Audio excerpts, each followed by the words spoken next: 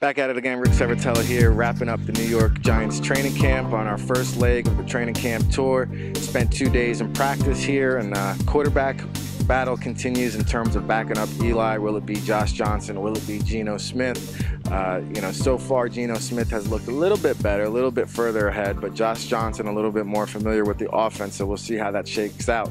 Davis Webb, though, however, showing some flashes, getting in the extra work, creating extra reps for this guy.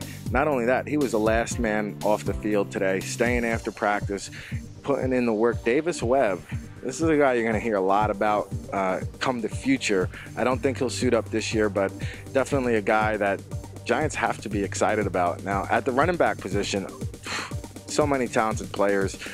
Obviously, Paul Perkins ahead at the top of the depth chart. Orleans Darkwa, a veteran guy now who we spoke to, will have his interview up on the website as well. But Khalid Abdullah and Wayne Gallman, 2 rookies making some noise. Gallman, obviously a 4th-round pick, is going to have some kind of weight when it comes to making roster cuts. But Khalid Abdullah certainly stating his case, several impressive runs throughout the past 2 days. And wide receiver, you talk about the skill positions, probably the toughest position in camp here. You talk about Odell Beckham, Brandon Marshall, Dwayne Harris, Tavarius King, so many veteran guys here, but Darius Powell, the star of the camp, everybody's talking about him, big media buzz on him.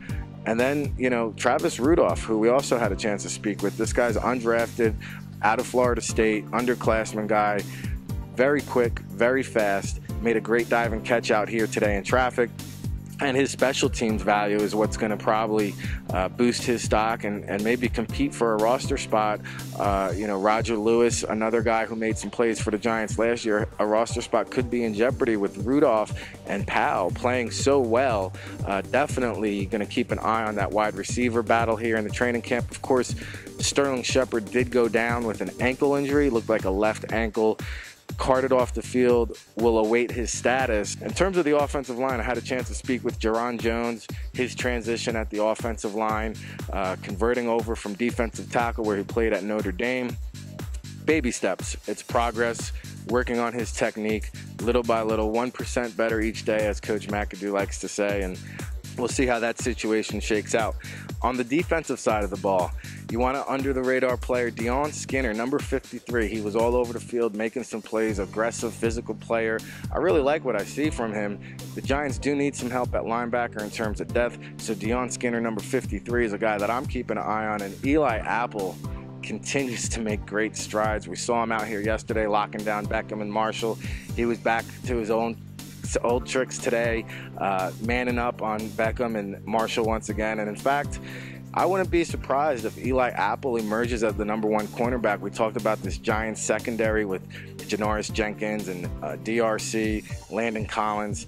Eli Apple might be the most talented of the bunch, and it would not surprise me not one bit if he does see a lot of time locked up on the opposing team's number 1 wideout. Now, special teams, a factor here today.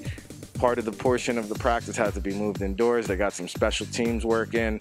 We saw Kevin Snead, 4.22 speed from Carson Newman, a guy we had a chance to speak with leading up to the draft. He was out here returning kicks yesterday, competing with that Travis Rudolph, Dwayne Harris, Odell Beckham group that returns kicks. But from offense to defense, special teams, that's your day 2 recap here on location at MetLife Stadium, the Quest Field practice facility here.